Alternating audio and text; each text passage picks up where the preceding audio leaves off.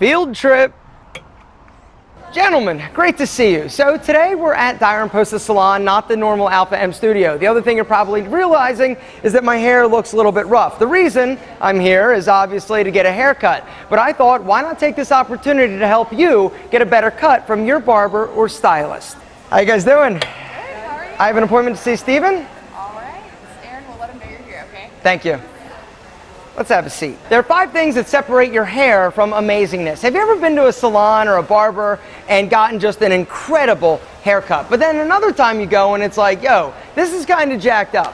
Well, there are 5 things that I've identified that are going to help you and help your stylist become one. The first thing you can do to ensure that you get the best cut possible is to be on time. On time means 5 minutes early. I know what you're thinking. You're like, yo, 5 minutes, seriously, who cares? If I'm a minute late, why do they get all bent out of shape? Well, here's the deal.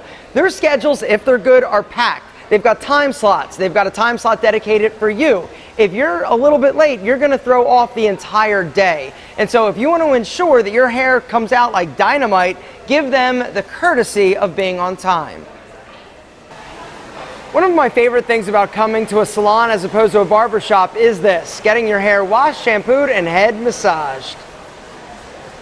Guillermo, you've got such strong hands. That's what I hear people saying.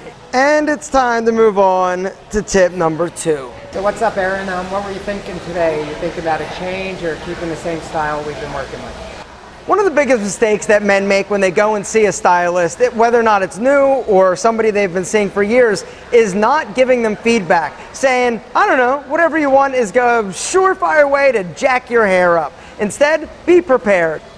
I was thinking something like that. Yeah, a little more taper than cleaned up through the side. Be prepared. Bring a picture. If you've got a new style you want to try, don't just try and explain them. Show them what you're looking for. Another pro tip that I like to tell guys to do is you never know when you need to find a new stylist or barber. And so after you get a really solid haircut, have your stylist take pictures of your hair from all 4 sides.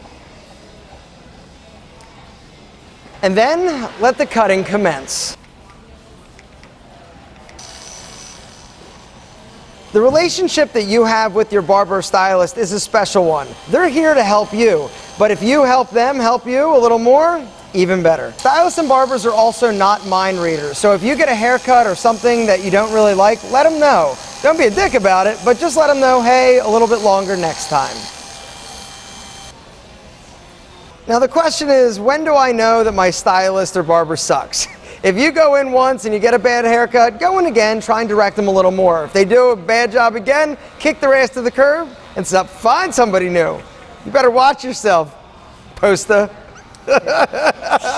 Nah, Steven is my hairstyling soulmate. How long have we been together? Too long. No. Too long. 13 years maybe. 13 years. And everybody always asks me, hey, I'm in Atlanta, I'm in a different part of Atlanta. Where should I go and get my haircut? I say, Dyer and Posta. Take the drive, meet the man. I don't know any other salon because I always come to Steven.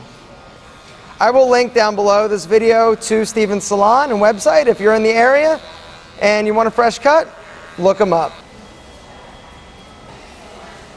There you go, brother. Time to move on to tip number 3. You need to make sure that the products that you're using are right for your hairstyle. A lot of guys never bring it in and never actually show the stylist what they're using. Tip number 4, have the hairstylist teach you how to style your hair.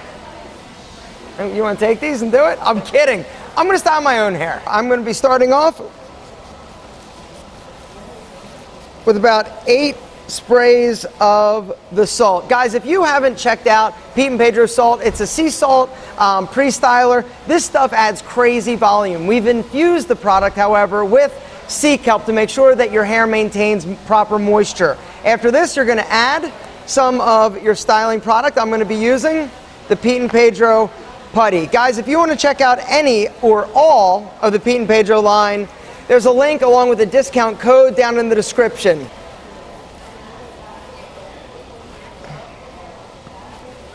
Apply product all over. Then I'm going to blow dry it into place.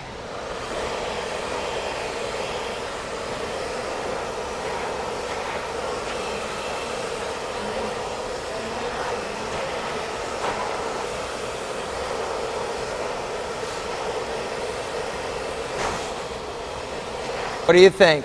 Huh? Yeah?